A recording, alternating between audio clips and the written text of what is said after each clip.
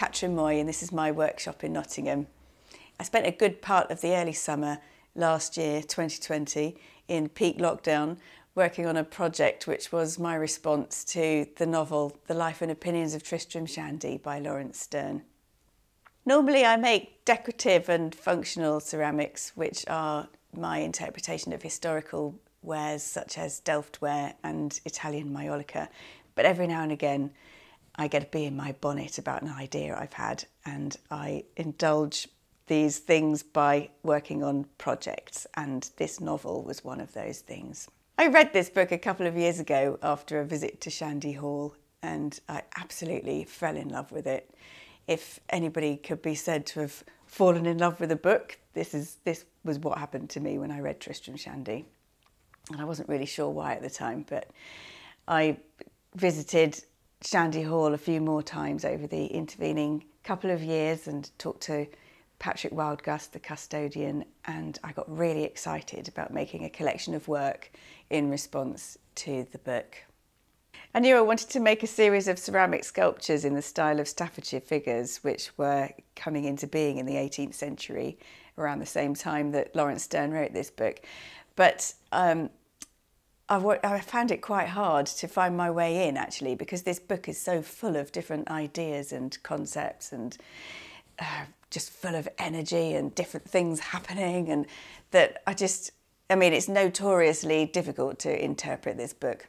And I didn't want to do straightforward illustrations of scenes in the book because there wouldn't have been much point to that. So I had to try and narrow down my approach.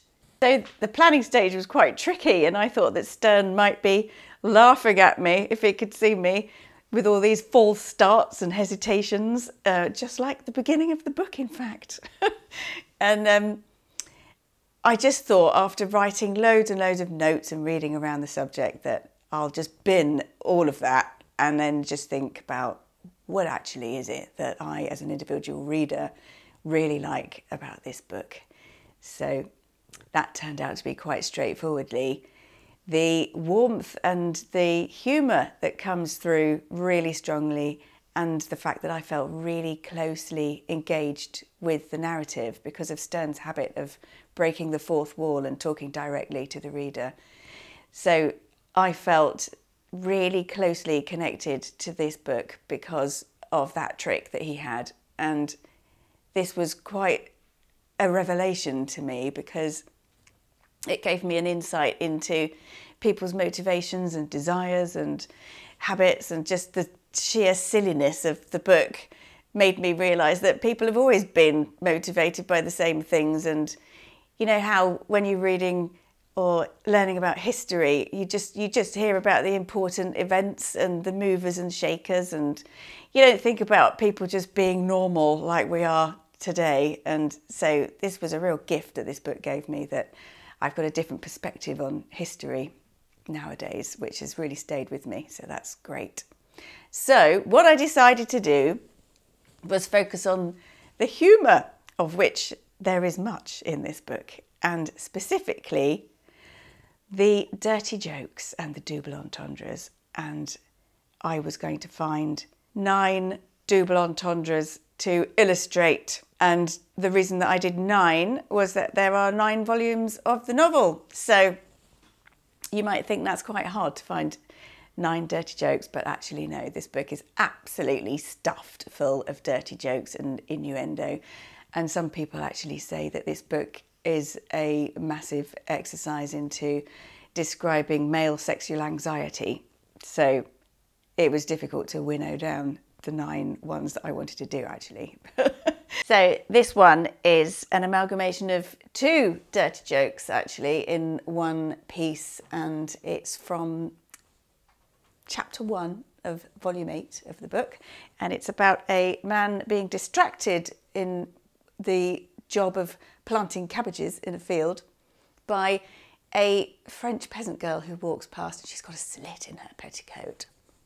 So the quote is, "I defy the best cabbage planter that ever existed. Whether he plants backwards or forwards, it makes little difference. I defy him to go on coolly, critically and canonically, planting his cabbages one by one in straight lines because he's been so distracted by this sight of Nanette walking past with her petticoat. So the cabbages, as you can see, have all gone astray. And in the 18th century, this was news to me, but I was delighted to discover that the word cabbage was a euphemism for lady parts, and the word planting was another euphemism for making babies. So if you're planting cabbages, you're being very rude indeed. So that's what that's all about. So I was reading about attitudes to gender and social history of the 18th century, and how humour was something that was not a concern of women, but pretty much a male preserve. And I could kind of trace that all the way up to women comedians not being allowed on panel shows today and things like that. So I was quite pleased to realise that maybe I'm being a bit transgressive by being a woman and making sculptures of dirty jokes about this very, very male novel. And at one point in the book, Walter Shandy actually says that he would never let Mrs. Shandy read a novel. He would only let her read the scriptures. So this was another moment where I thought, I'm being a little bit naughty by making these sculptures. Also, at around this time, Patrick Wildgus sent me a postcard. A lady goes into her daughter's bedchamber and discovers a novel underneath the daughter's pillow, and it's absolutely shocking. And there's a quote on the back from William Haley's The Triumphs of Temper, which says, "Beneath the pillow, not completely hid, the novel lay. She saw, she seized, she chid. With rage and glee her glaring eyeballs flash. 'Oh, wicked age,' she cries, 'oh, filthy trash.'" So that really amused me, and I've decided to call this collection Filthy Trash. So that's the name of the project. And when I was getting to the end of the project, I got a bit diverted by Laurence Sterne's nose fixation, which is another euphemism for I'm sure you can guess. But I went on another visit to Shandy Hall and took a cast of Sterne's nose from the bust of him that Nollekens made that's on display in Shandy Hall. And I took that away and made a large model of it to make another cast. And so I've got multiple copies of Sterne's nose finished by hand. And I've made a limited edition of 25 of these, which are presented in a beautiful gift box with a large man's handkerchief. And I've also made a series of chamber pots because there's a pivotal scene in the novel where Tristram Shandy can't find his chamber pot, and his lovely maid Susanna says, "Oh, don't worry, Tristram, we can take you to the window." And she opens the sash window and mayhem ensues because the sash falls down and accidentally circumcises poor Tristram.